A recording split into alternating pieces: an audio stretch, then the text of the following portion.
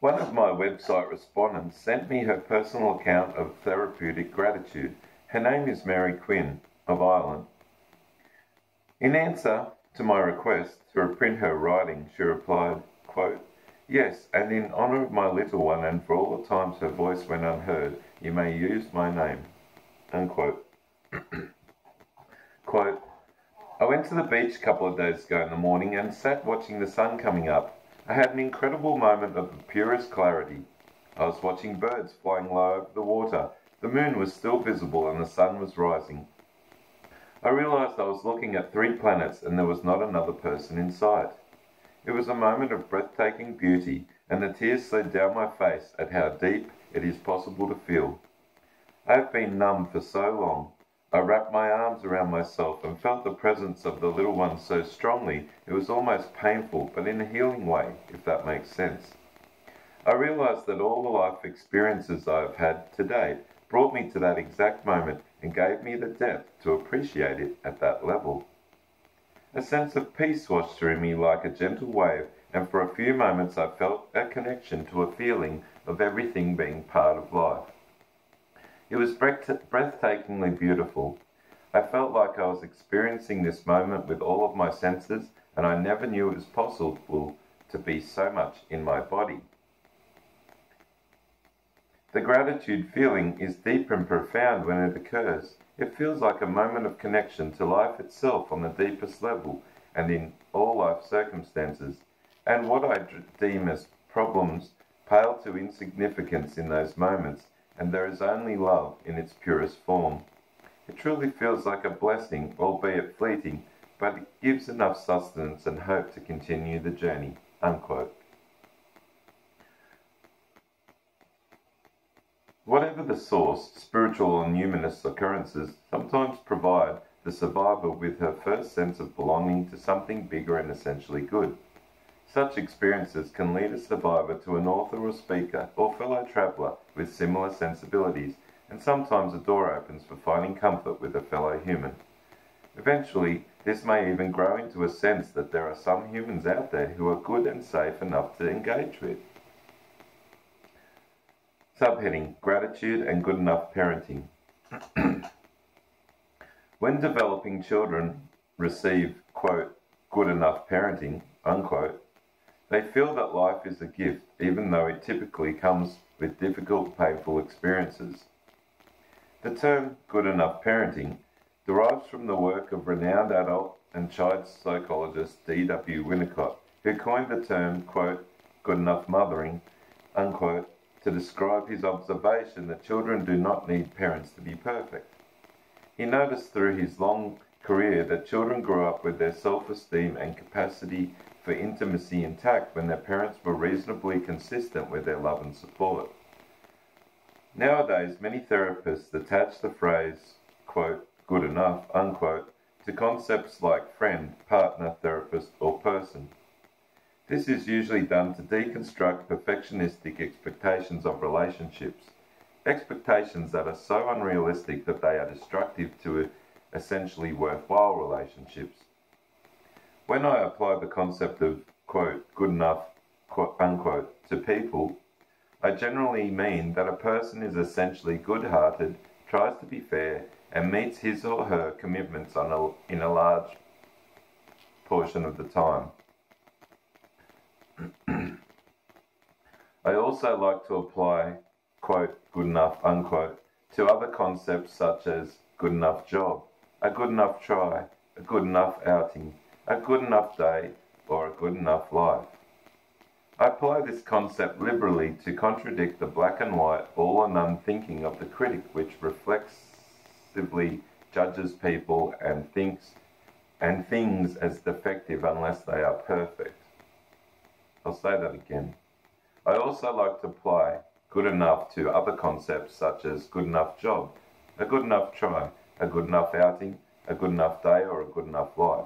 I apply this concept liberally to contradict the black and white, all or none thinking of the critic which reflexively judges people and things as defective unless they are perfect. Good enough parents provide generous amounts of support, protection and comforting. They also guide their children to deal constructively with recurring existential difficulties such as loss, real villains, painful world events, and normal disappointments with friends and family. Most importantly, they model how disappointments with intimates can be repaired. A key way they do this is to easily forgive their children for normal mistakes and shortcomings. Children who receive good enough parenting easily recognize and protect themselves from bullying and exploitive people because they do not have to become accustomed to being treated unfairly. Growing up in a safe and loving enough family naturally enhances the child's capacity to notice and enjoy the many gifts that life also brings. He learns that there is good enough in life to significantly outweigh its necessary losses and travails. In the traumatizing family, however, there is little or nothing that is good enough and hence little for which to be grateful. The child instead is forced to overdevelop a critic that hyper-focuses on what is dangerously imperfect in her as well as others. This sometimes helps her to hide aspects of herself that might be punished. It may further assist her to avoid people who might be punishing. Unfortunately, years of this habituates the child into only seeing herself, life, and others in a negative light.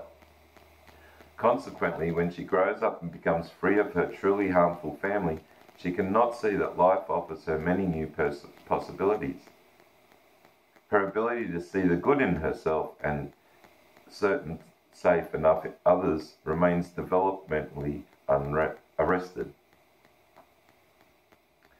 The cultivation of gratitude requires a balanced perspective. You can learn to see and appreciate the good in life without giving up your ability to discern what is truly negative and unacceptable in the present. Subheading: Somatic Healing. Trauma takes its toll on the body in many ways. We need to comprehend the physical damage that PTSD wreaks on our bodies to motivate us to adopt practices that help us to heal on this level. Most of the physiological damage of the extended trauma occurs because we are forced to spend so much time in hyperarousal, stuck in fight, flight, freeze, or fawn mode. When we are chronically stressed out, stuck in sympathetic nervous system activation, detrimental somatic changes become ingrained in our bodies. Here are some of the most common examples of body-harming reactions to PTSD stress: hypervigilance, shallow and incomplete breathing, constant adrenalization, armoring, i.e. chronic muscle tightness, wear and tear from rushing and armoring, inability to be fully present, relaxed and grounded in our bodies, sleep problems from being overactivated, digestive disorders from a tightened digestive tract, physiological damage from excessive self-medication with alcohol, food or drugs. Moreover, in cases of physical and sexual abuse, our capacities to be physically comforted by touch are eliminated or compromised, and in cases of verbal and emotional abuse, our capacities to be comforted by eye and voice contact are underdeveloped or seriously diminished. Subheading: Somatic Self-Help. The good news is that some somatic repair happens automatically when we reduce our physiological stress by more efficient flashback management. Particularly potent help comes also from the grieving work of reclaiming the ability to cry self-compassionately and to express anger self-protectively. Both processes can release armoring, promote embodiment, improve sleep, decrease hyperarousal, and encourage deeper and more rhythmic breathing. Without further expressly somatic work, however, a full relaxed inhabitancy of your body may not be achieved. Fortunately, there are other modes of self-help for healing the physiological wounds of PTSD. The, quote, somatic mindfulness, unquote, and, quote, introspective somatic work, unquote, sections of Chapter 12 describe techniques that can help you decrease adrenalization, to relax more deeply, and to improve your digestion. Moreover, Step 7 of the flashback management steps at the beginning of Chapter 8 contains 6 somatic self-help techniques for relaxing out of the physiological hyperarousal of a flashback. Another especially helpful somatic practice is stretching. Regular systematic stretching of the body's major muscle groups can help you reduce the armoring that occurs when your 4F response is chronically triggered. This results from the fact that the 4F activation tightens and contracts your body in anticipation of the need to fight back, flee, get small to escape notice, or rev up to launch into people-pleasing activity. Learning to stretch was a major ordeal for me because of my extreme body armoring. As noted above, it was a task of self-nurturing that I resented intensely, and it took me a long time to adapt stretching as a regular practice. The fact that I had to weather many toxic shame attacks because I was always the least flexible person in the group did not help matters. Moreover, when various people commented about how good it felt to stretch, I felt both puzzled and further shamed because it was anything but pleasant for me. Thankfully, however, reading the literature about it convinced me about its great importance, and persistent practice eventually gave me results that I could not discount. I was rewarded by the resolution of decades-old back problems. And although I still rarely enjoy the practice, I am absolutely convinced that it explains why I'm still able to run, swim, and play basketball in my mid-60s. Stretching has become for me a true labour of love and self-nurturance. Yoga, massage, meditation, and relaxation training are formalized disciplines to aid in letting go of unnecessary body tension. Reasonably priced classes in these modalities are usually available in most communities. Finally, freeze types and freeze subtypes also typically benefit from various types of movement therapy and aerobic exercise regimes. Moreover, assertiveness training and anger release work are especially helpful for survivors who have difficulty accessing their assertiveness or instincts of self-protection. Subheading: PTSD and somatic therapy. There are also various somatic therapies that can help our bodies heal. As with my earlier comments about CBT, I encourage you to be wary of somatic approaches that claim to heal PTSD without working on the cognitive and emotional levels described above. Some approaches, in fact, blanketly dismiss cognitive work in a way that sidesteps the crucial work of shrinking the inner critic. Some approaches also believe that their techniques eliminate the fundamental necessity of grieving the losses of childhood and understanding how abusive and negligent parenting is at the root of our problems.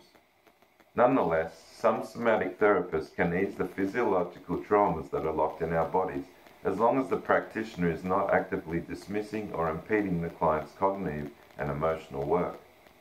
In this vein, it is, in my opinion, that techniques like EMDR, eye movement desensitization reprocessing, and somatic experiencing are very powerful tools for stress reduction. They are especially helpful in resolving simple PTSD. However, they are not complete CPTSD therapies, unless the practitioner is eclectic enough to be incorporating inner critic and grieving the losses of childhood work. Other helpful somatic techniques include Rosen work, Rolfing, rebirthing, and Reichian work. These techniques can also be very helpful in aiding the recovery of the ability to therapeutically emote both tears and anger.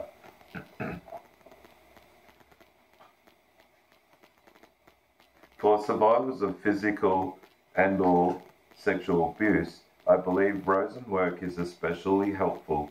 I found that Rosen work's emphasis on soft touch helped heal my CPTSD startle response to physical touch. A startle response is the sudden full-body flinching that survivors experience at loud sounds or unanticipated physical contact. This is usually a somatic flashback to previous abuses. In my case, the startle response was installed in me by my parents through frequent face slapping. As a lap swimmer in public pools, it has taken me ages to significantly reduce being triggered by the hand and arm movements of people who swim alongside me. I also had to shop around to find a Rosen worker who welcomed my use of the verbal ventilation process. Some practitioners prefer to work in silence, and this limits or eliminates the therapeutic benefits to most survivors. It is also important to emphasize here that somatic therapies can be especially helpful in healing the anxiety reaction to touch and physical closeness that many survivors of physical or sexual abuse experience. Exceptions to this are the survivors that I have met who have experienced remediation of this symptom through the help of an especially kind and safe partner. The subheading, the role of medication. As a psychotherapist, I am not authorized to give pharmaceutical advice, but I have frequently noticed that survivors who need pharmaceutical help seem to benefit most from SSRI antidepressants. Taken at the right dosage, SSRIs do not usually blunt your effect in a way that makes grieving impossible. Moreover, if your critic does not budge with extended critic shrinking work, SSRIs can usually reduce its volume and vitriol enough so that you can effectively shrink it. Once it is diminished enough, you can dispense with medication.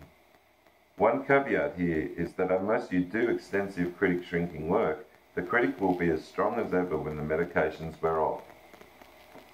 Subheading, self-medication. For those who have been repeatedly unsuccessful at stopping or reducing the use of non-therapeutic medications and substances, Gabor Mate's work on harm reduction may be helpful.